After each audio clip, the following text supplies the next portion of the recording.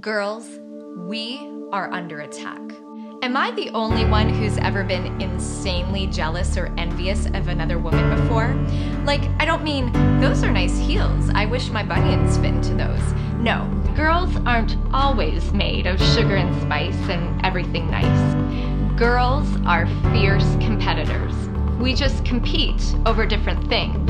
Danielle, I'm a good Christian woman. I'm not in any conflict with another woman. If you're a good girl, like me, then most of the time, your battles with others go no further than your brain. Let me ask you this. Is your heart at peace with others? Do you have conversations in your head with her at night, or annoyed a tinge when she walks by? Do you ever roll your eyes at her social media post? Whether you think you're judging another woman or not, I want to let you in on a little secret. You are. She's gross, dumb, clumsy, unattractive, can't get it together. We'll never get it right.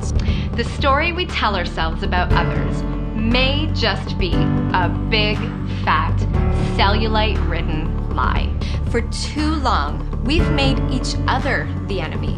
There's never a winner in these contests. And girls, I feel like this has become my mission, to say it loud and clear to the women of the church.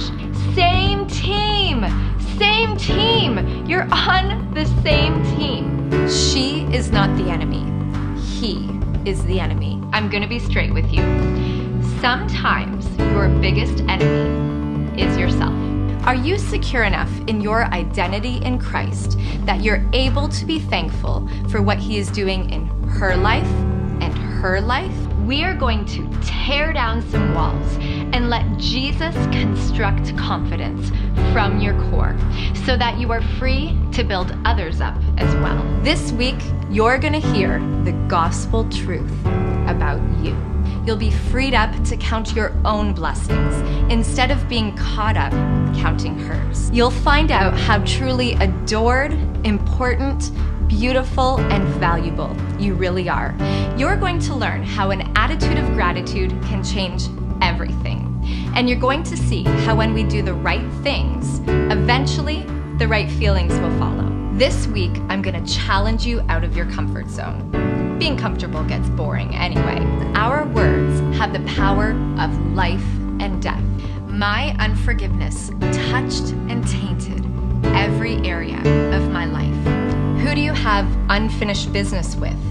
And who needs to hear the words, "I'm sorry," from you?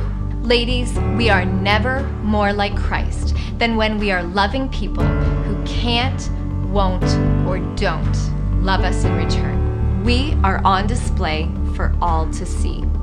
Let's make them wonder. Snowflakes are one of nature's most fragile things, but just look what they can do when they stick together. So, what are we waiting for? Let's start now.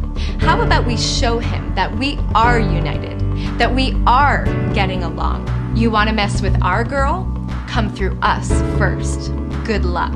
I can't wait for you all to go on this get-along journey with me and become an avalanche of love for this world. Get ready to grow, girls, and get ready to win together. Let's start now.